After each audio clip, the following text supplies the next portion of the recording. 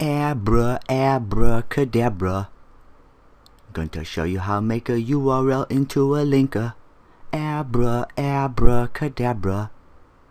Going to be just like magica. In this quick little PHP programming tip, we will share a function, and after you put it into place on your site, your function or class, whatever way that you want to establish this function, will automatically turn any URL strings found in data into active clickable links. And you would use this function on your data on the way out from your database, not on the way in. So it's really only for page rendering purposes, and you wouldn't ordinarily want to convert your URL strings to actual link tags on the way into the database for storage, only on the way out. But it could be converted going on its way in if you need it to. But traditionally people use this sort of thing on the data when it's coming out to render on the page. Okay, now I'm starting with a PHP file that's named quickcodetest.php, but you can name yours I am way better than Adam.php. You can see I have my opening PHP and closing PHP tags. In the first line, I'm just going to establish an example testing string, and they might have many URL references in their data.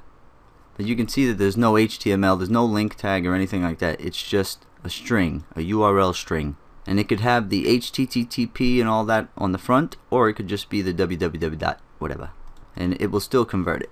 Alright, so for this approach we're going to use two arrays, and the first array is going to be named find, and your second array is going to be named replace. And there's two items or elements in each of those arrays, and they're separated by commas here. Now I'm not going to go in depth about the regular expression logic used here, because learning regular expression logic well for JavaScript or PHP could really take you up to 1 to 3 weeks of dedicated study time, depending on how much you want to know and how intelligent you are.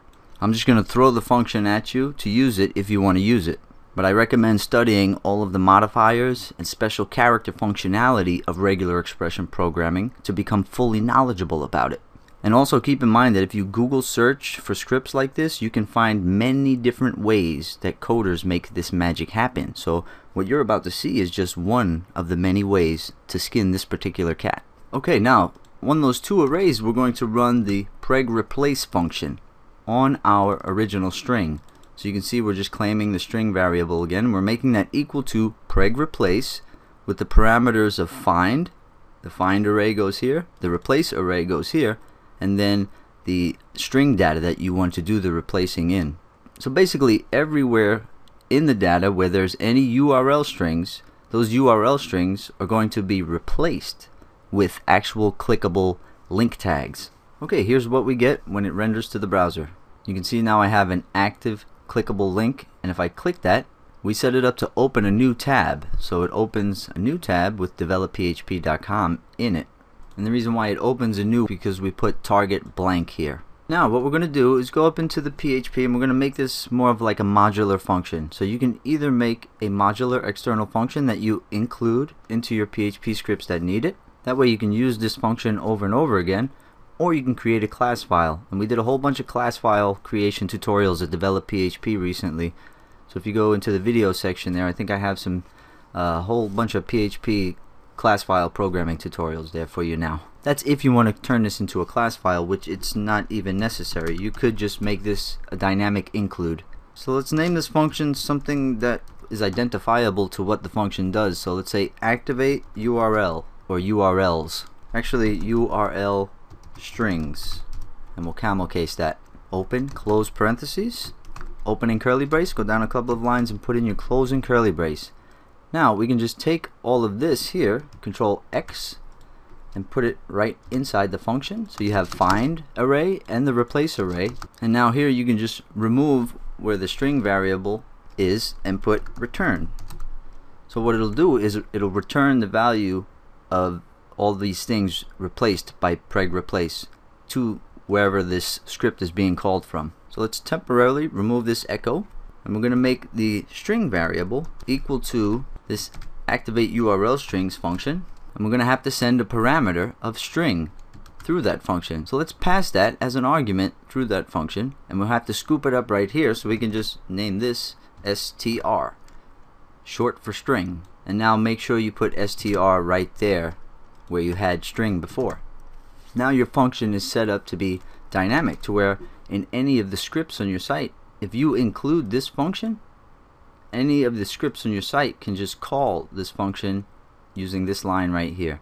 So you just activate URL strings by passing the string variable through that function. Then you simply echo, and let's change this to YouTube.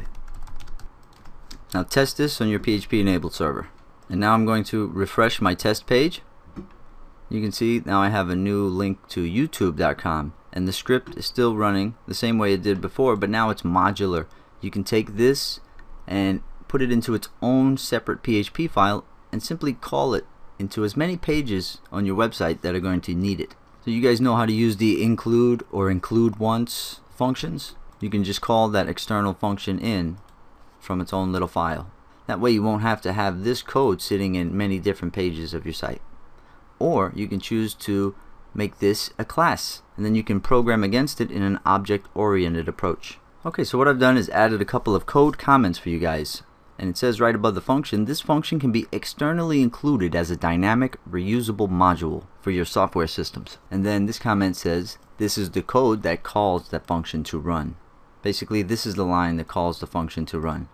We're executing the function right there, and we're passing whatever data that we want through it as an argument. And that argument runs through the function here, and it is returned after preg replace does its replacing.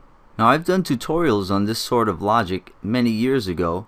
It was using the ereg replace functions. You remember the ereg type replace functions? They've been deprecated in PHP for a little while now. We use preg replace now. So years ago for the Web Intersect tutorial series, I showed how to make active clickable links within that software, but it was using a different PHP function. I know some of you guys will remember that script. But here today at Web Intersect, Schaller, a member we have named Schaller, and by the way, you can't sign up for Web Intersect yet.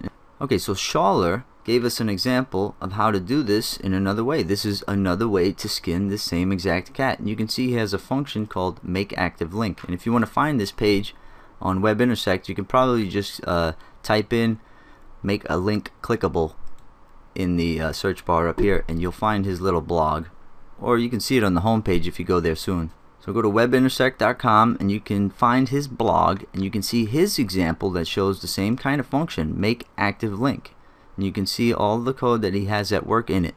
And he's using regular expression with preg replace, same like I'm doing. But his is a little more robust, and as you can see it says this will make an active link when anything has an HTTP or an email is posted to the data.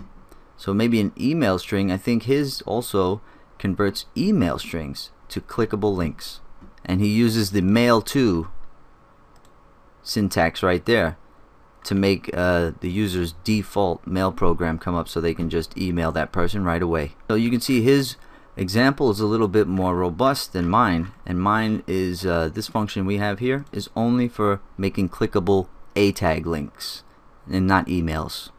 So mine is a little more basic, his is a little more robust. And like I told you, you can find so many examples online for different ways to skin this cat with many different regular expression approaches. Okay, so I hope you found this tutorial helpful, and look into regular expression programming more. And like I said, you could spend weeks on learning nothing but regular expression mastery. You can master regular expression programming if you take a few weeks to do nothing but that. Experiment with that, write some scripts, archive those scripts, and hold on to them. But honestly, there's so many examples online. Many times you don't even have to write your own regular expressions. They're already written. All you gotta do is just go snatch them up, buddy.